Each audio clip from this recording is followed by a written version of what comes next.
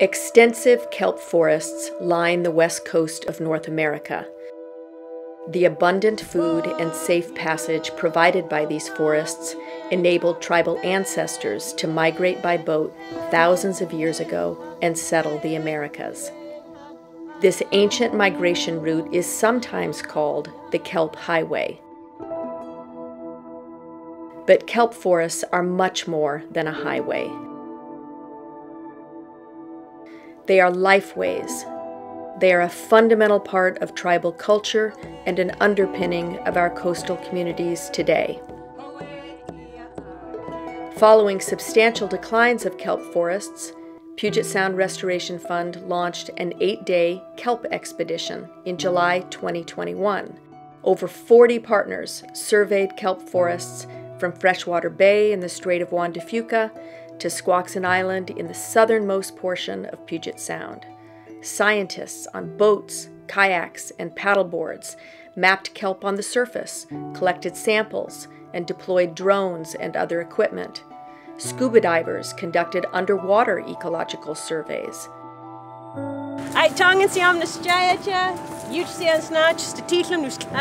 Community gatherings co-hosted with tribes along the way featured foods made possible by kelp forests.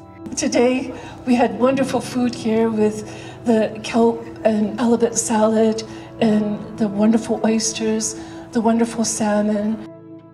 This big collaborative sharing of knowledge is essential to protecting kelp forests that are vital to our way of life. Important work lies ahead to ensure thriving kelp forests that continue to support local abundance. The expedition was organized to spur these efforts, build partnerships, and inspire collective action. Kelp is just this impossibly beautiful, magical plant that grows along the shore. Kelp forests skirt the contours of shores where there is high energy, wave exposure, cold water, nutrients aplenty to support that growth. And so you've got a holdfast on the bottom attaching to rocks, and then this beautiful long stipe or stem that reaches to the surface and has a floating bulb on the top that keeps it buoyant at the surface. And then you've got blades, beautiful glistening iridescent blades that grow out from the bulb. That's where it's anchored. That's where it grows, but that is not the only place where it influences the ecosystem and touches us.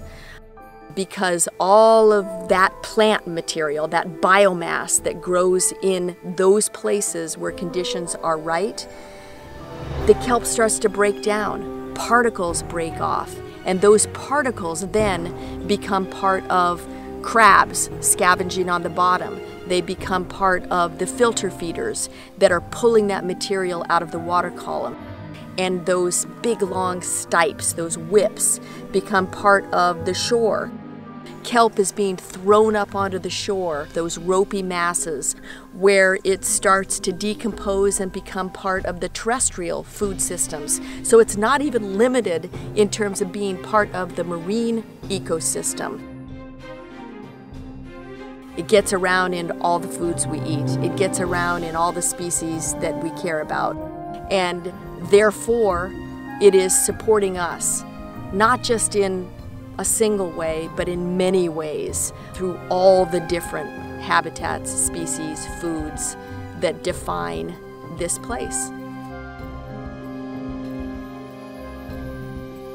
The word kelp means a very particular group of brown algae. There are seaweeds. These are plants that grow in the marine environment that are big. You can see they photosynthesize, take up carbon dioxide and produce oxygen and so forth. There are three main groups of seaweeds. You can go down here and find them. There's ones that are red algae, there are green algae, things like sea lettuce, and then there are the brown algae. Within the brown algae, there is a group called the kelp. In Washington State, we are very fortunate to have one of the most biodiverse kelp communities in the world. We have more than 22 species of kelp, I'm a marine ecologist, and I study bull kelp forests and also eelgrass throughout Puget Sound. These habitats are crucially important to support most of the animals and fish and birds that we see and love around us. So for instance, many people may not know about kelp, but they find out that they actually deeply care about kelp when they understand that kelp provides critical habitat for many invertebrates, but also forage fish, salmon, and orca. And so the importance of kelp really magnifies up through the food web. To understand kelp better, the species that we look at in particular is bull kelp, because you can see it from the surface. The canopy floats on the surface. We believe the kelp communities have been more stable near the ocean and in the Strait of Juan de Fuca, where we are now, and here at Smith Island. And we're really concerned about broad losses as we move into Puget Sound, where the water is naturally warmer, which is harder for kelp, and there are also many more people and the impacts that people bring. This is Wing Point on Bainbridge Island. And Wing Point is a really sad story for us, because Wing Point is where the last huge persistent bull kelp bed existed on Bainbridge Island. And as you can see, there's no bull kelp here. It disappeared around 2017. Decades ago, bull kelp ringed many of the different sides of Bainbridge Island. What we've watched over the last decades is the contraction of bull kelp and its disappearance from different parts of shoreline. One of the things that we as researchers are focused on is how is the kelp resource doing in Washington State. And it's important to DNR because DNR is the steward of this resource for the citizens of Washington. I grew up out here fishing as a little tiny boy, and I still do practice my sovereign right as a tribal member and a tribal fisherman, but it's very detrimental, the loss of kelp and what we see going on here today in 2021. My dad would always make me stay a mile off the shore, because this was nothing but kelp beds all the way to Shilshow. I fished with my folks out here back in the late 70s, early 80s. To my recollection, there was feeder fish hopping and bouncing everywhere around here. I learned at a young age about the kelp and all of the habitat that it created for our fingerlings and our babies, and for future generations of fishermen and future generations of salmon people.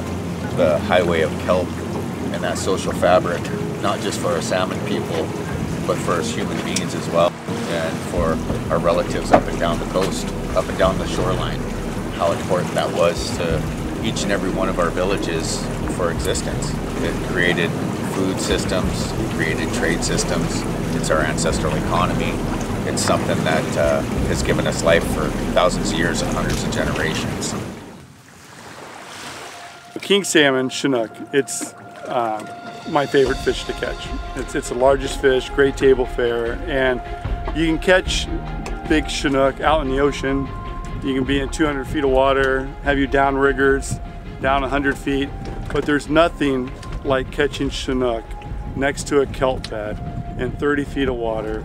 And it's just so magical to be able to troll right along the kelp bed and catch 20, 30 pound Chinook. My biggest is a 42 pound Chinook that I caught along the kelp bed. You can still try to use your equipment and hone in and find a bait ball, but when you're buzzing along and trolling along the kelp line, there's always fish along the kelp. The bait fish got to eat too, right?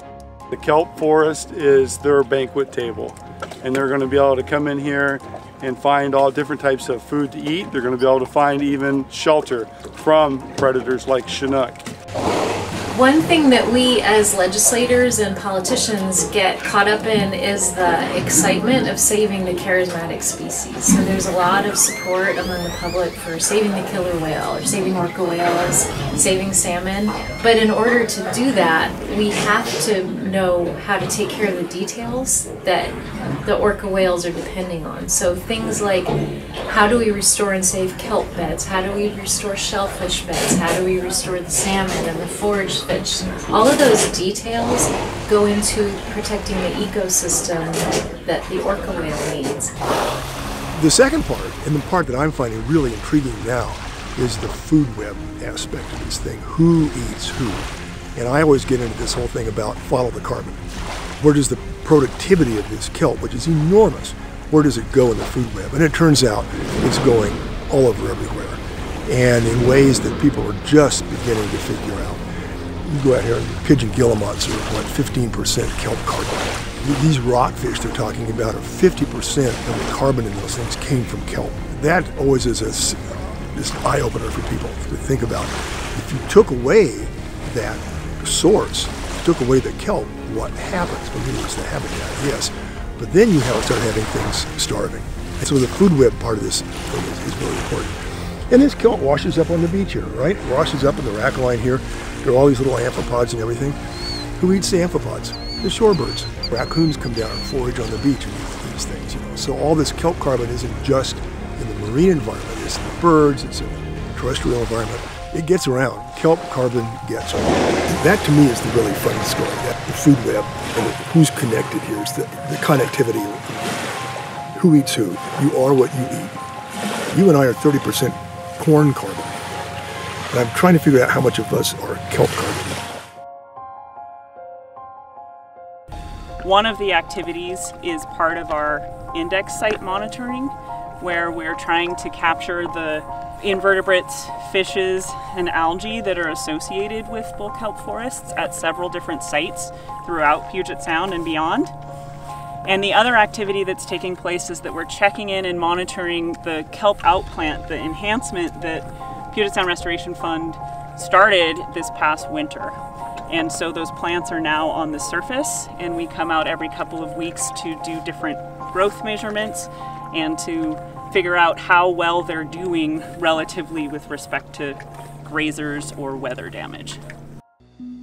Our kelp beds certainly persist longer in the straits and in the islands and the places that they have good anchoring, good purchase. The kelp will persist here in Puget Sound until August, September, and then it's virtually done. In fact, it has probably ended in terms of production of spores at some point in July. So that's a very short season where our Puget Sound Central Basin and Southern Basin kelps are producing spores to inoculate the ground for the next group of annuals the following year, as opposed to the rest of straits and the islands where they have kelps that will persist right through the wintertime, and it's raining down new spores all the time.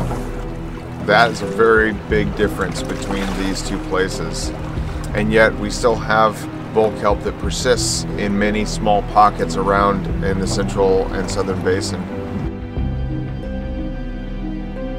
We are out here today specifically looking for young of year rockfish. There's a few species of rockfish in Puget Sound that are on the endangered species list, and so we're really interested in learning more about how the new young of year use kelp habitats and eelgrass habitats here in Puget Sound.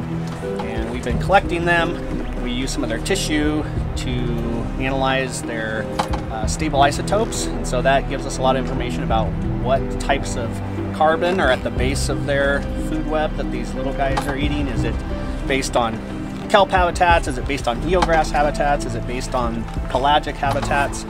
And then also using their little ear bones where they lay down daily growth increments, and we can kind of see how much they're growing in these different habitats as well. So we are really trying to understand how important kelp beds are versus eelgrass beds versus the pelagic environment to these young of year rockfish in Puget Sound. Culturally speaking, kelp had many uses, and this is where I'm very proud of that strong and cleverness name which our ancestors called ourselves. When they found a resource, whether it was from the lands or from the seas or from the skies even, they found that there were ways that we could use it, and there was all sorts of ways to use it, multiple ways. And so for kelp in particular, we used it mostly as a cooking tool and a fishing tool. Other ways that we used it was for building ropes, especially when we had our own fishing nets. So we used that when we were going out in the canoe, or when we were building nets for even catching ducks. We actually used nets high in the air to catch our birds for our meat. Other ways, and I like to bring in the little daily humor for kelp uses, we used it a lot to throw it at each other. So we've had a lot of great uses for kelp. We've always used it through the generations, and I think that's just always going to continue. It's in our blood, and I'm sure it's in your blood as well. And so We find it very important at Statislam Nuskayim that if we're going to have any efforts to keep our treaty rights and our natural resources going for generations to come, we have to work on every resource, and kelp is included, and it's so unique, isn't it? It's so unique. So even more reason to keep all of that good work going so that all of this can stay. I'd like to welcome you to our homelands. Kelp bed used to come way out here. You know, we'd have to come, you know, when I was fishing as a kid, we had to come at least 300 yards out here, you know, to pass this kelp bed, and you'd, you know, go halfway down the southern end of the island. I appreciate you coming and doing your research to figure out what's going on.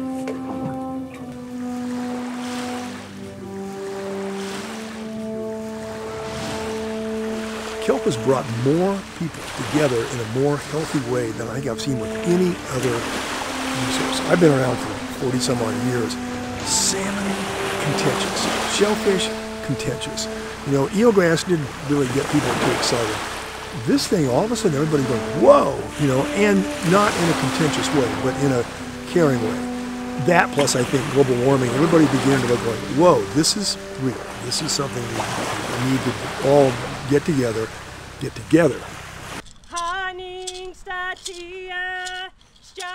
So I hope you feel proud of the work that you're doing and the partnerships that you're forming, because I am certainly proud of that work, and I'm very grateful for it. All of our ancestors and the work that they did 7 generations ago brings us here right now and forming partnerships and doing work that's really, really good and really, really sacred.